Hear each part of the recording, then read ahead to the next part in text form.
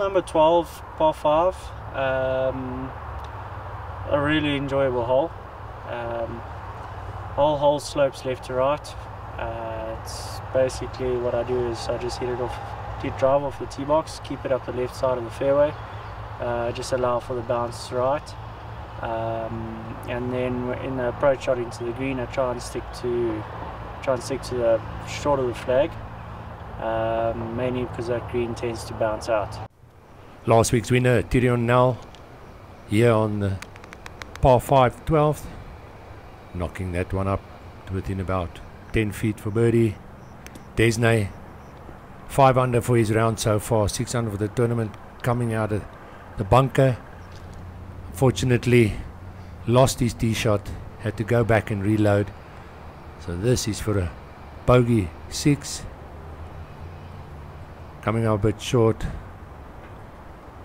making double bogey 7, dropping back to 4 under for the tournament. Tyrion now for his birdie, that just slips past. It's currently 4 under for this round, 5 under for the tournament, and that's a par. Still lots of birdies to be made out there. Arman now chipping for eagle from the right of the green. Oh, so close, but kind of birdie putts I'm sure he likes. Takes him to -3 for the tournament. Romano now from the rough, chipping for eagle. It's good going, fortunately stopping just short. Tap in birdie, 2 under for this round, 4 under for the tournament. Basil now 5 birdies and 1 bogey up to here, trying for another birdie. At one online, just a fraction short. Nice birdie, solid round on the go. Ricky, after 4 birdies, an eagle, unfortunately 2 bogeys, another eagle attempt, and this one coming up woefully short, trying now for his birdie, at one slipping past the front of the hole. 6 under at the moment in the mix, not too happy about making par on that reachable par 5.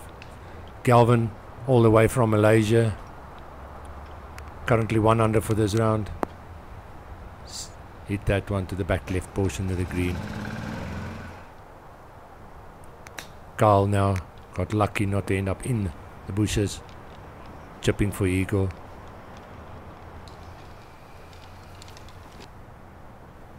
Jeremy now chipping for eagle. That one rolling out nicely. Left himself a 1.5 feet for birdie. Getting back to level for this round, -2 for the tournament. Galvin now for his birdie. That one just sliding past. Carl trying to get it to 7 under. Fortunately that one just too steamy for that line, lipping out on the top side. It's a 2-putt par to remain 6 under for the tournament. Galvin trying to tidy up now. Nicely done.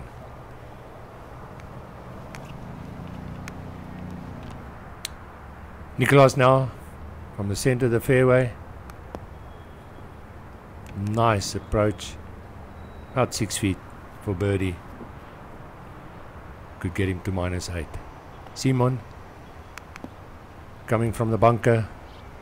Fortunately, he'll have that for par. Got a level round going at the moment. Oh, and he's cleaned up nicely. Good up and down from the young amateur. Big learning curve for him this final day. Bradley now currently 5 under for the tournament.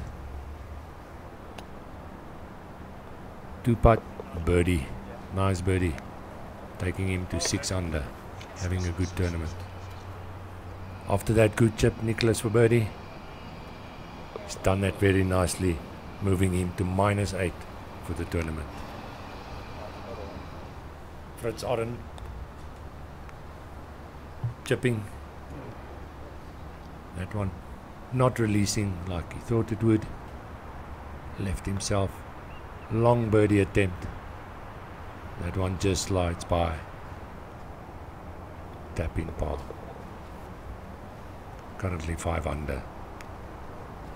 Contemplating why that chip didn't run. See Jonathan now chipping for eagle. Fortunately just sliding past. Not a tap in birdie, which will get him back to level for his round and 4 under for the tournament. Gregory now.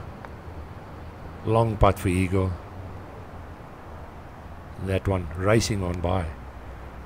Wasn't going to leave that one short. He's left himself about 8 feet back up the slope. And that one was solidly knocked in, moving him to 8 under par. Michael now way right with his second shot, bumping and running that through the rough, nicely on the green. This will be one great up and down if he happens to make it, and he does. Fortunately, not the best of rounds on the go at the moment, but moves him back to 5 under. Our overnight leader chipping from left of the green for eagle, Good effort. leaving himself a 3 foot for birdie. Rolls that in nicely, moves him to -8. Joint leader now. Jason, long eagle putt. That one just running out of steam a little bit. Missed 1 or 2 of these little ones today, but that one he knocks in very solidly. Currently at 6 under for the tournament. If I had $1 for every time I played a round of golf with an amateur using the wrong golf ball, I'd probably have my own private island by now. The Strixon Soft Feel is the choice for players who need distance and accuracy in a softer, low-compression golf ball. The all-new Soft Feel has a large core offering incredible distance and an even softer cover for awesome feel around the greens. So take it from someone who's seen a lot of people who play the wrong ball. Try the all-new Soft Feel.